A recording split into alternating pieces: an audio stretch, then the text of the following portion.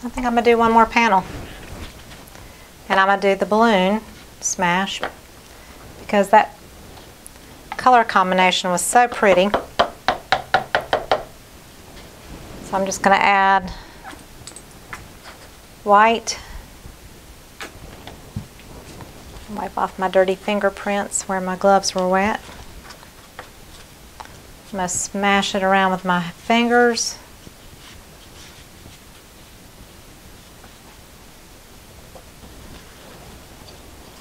And then just pour.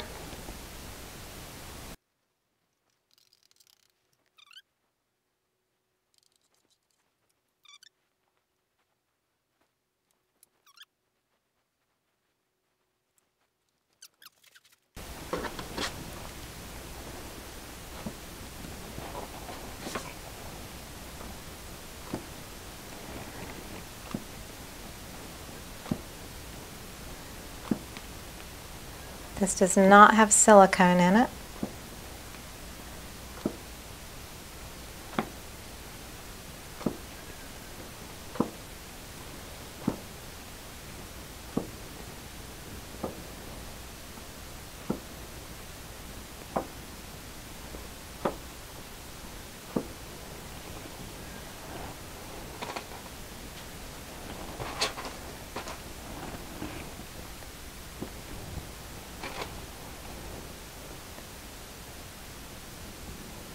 I'm going to leave it right like that. I'm not going to do anything else.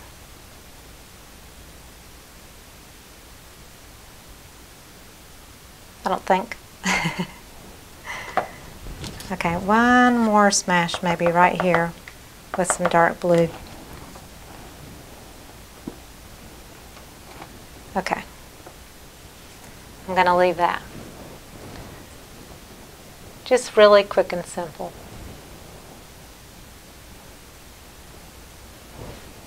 So there it is. I could heat it. I don't think anything much is going to happen because there shouldn't be cells really. It just brings out little dots, little cells.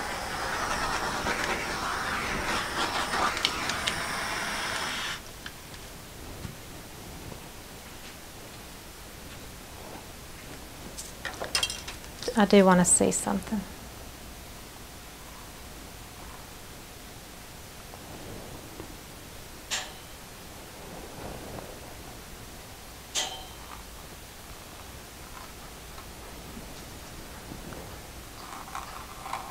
Let me just do this and see what happens. Just going to go through and squiggle.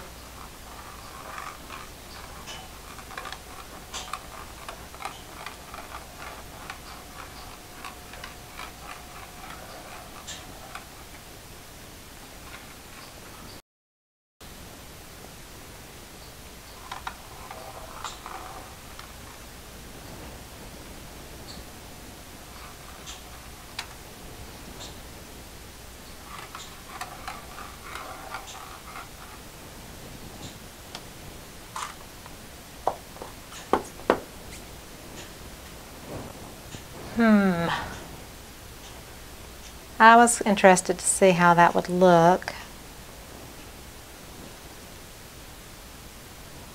I'm not really feeling it. So since I don't like that, and I'm not going to smash it with the balloon, I want to do something just to make it a pretty background, and then I can do some artwork on top of it. I don't like splatters that go across. That to me is not pretty. Okay.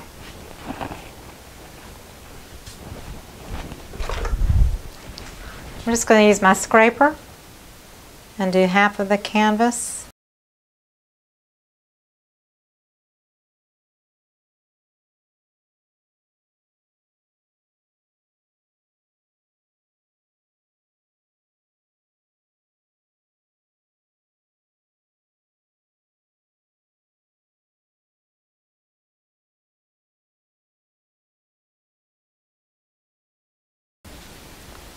So this just turned out to be a background. And I can put something on top of it that's artistic, like a pretty flower that looks real, or a bird on a branch, or a fish in the water or something. I'll just use this as a background for something else later on, since I didn't get it exactly. I should have just left the Balloon Smash, but I'm always looking for backgrounds to put artwork on anyway. You can always print something out that you see and decoupage it on. You could do a silhouette, paint a silhouette over it. You can still do very artistic things. Even if you don't do realistic painting, you can get creative with what you put over it. So I'm going to move this off. There's the close-up of just the neutral background. I could even, I tell you what would be really pretty is the blue now. Let me add a bit of water because it's on the thicker side. So I'm going to add a little water. I just came up with this idea just now. So it's thinner now. And I'm going to do that with the purple. Make it a little thinner. I'm going to add OGX, which is in my dropper here. One drop, one drop. That's all you ever add to any cup of paint. It doesn't matter if it's 2 ounces or 8 ounces, just 1 drop of OGX is all you need. So I'm going to do a layer of purple and a layer of this deep blue right here on the edge, and just do a good old-fashioned swipe.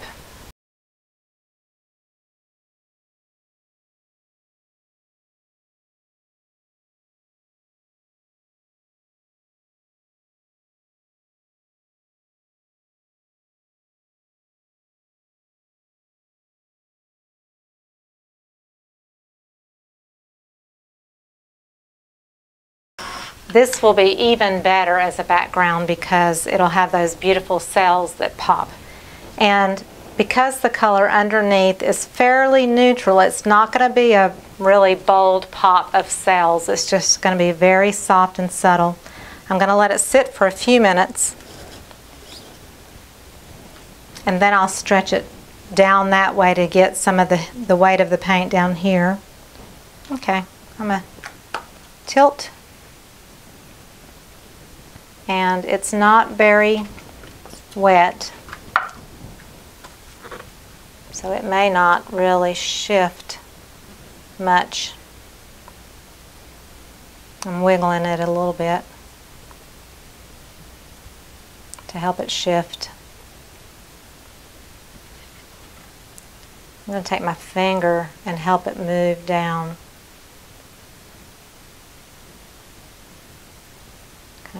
Over the edges a bit. Sometimes you have to help things if they don't want to move. You help them a little bit. There's a thin spot. Oh, that was lighter paint there. Get the deeper blue and put that back on top. So yeah, that went over the edge, and now it's this pretty purpley, turquoisey blue. I could even let it keep shifting, but because the weight of the paint is not real heavy, it's not going to shift a lot, but it may shift a little bit.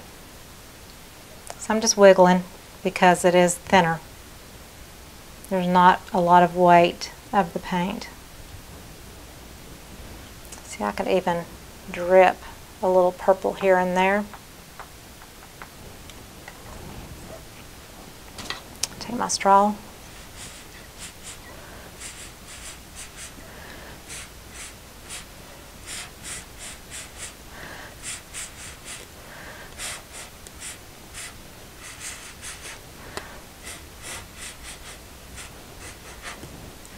Now, drip a little of the deeper blue.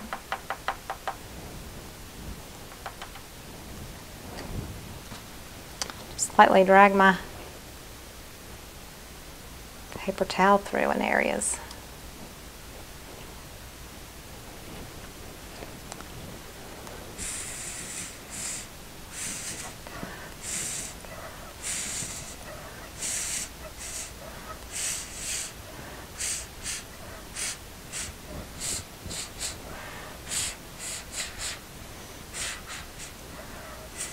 So that almost looks like something's growing at the bottom.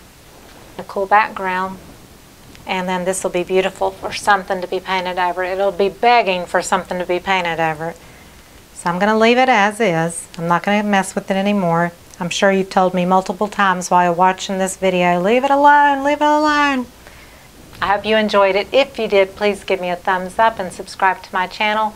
Click on the links below. You can always see me fooling around with paint and playing with it. I'm never scared of playing with my canvas or playing with the paint on the canvas. There's no reason in being scared because you can always go over it if you don't care for it. Like there's that one big cell right there that's light.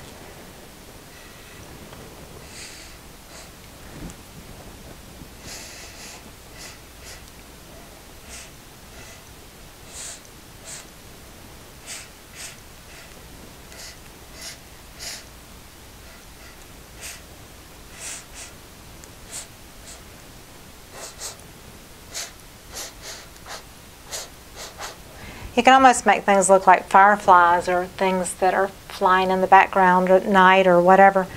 So don't be afraid to play with what's on your canvas because that's your learning experience to make it beautiful the next time.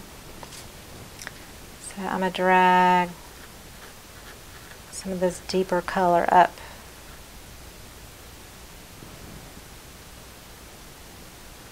You can even do some squiggles with your skewer.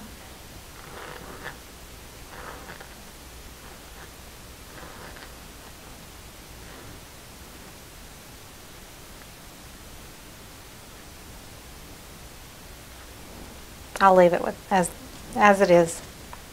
Thanks for watching. I'll see you next time. Bye-bye.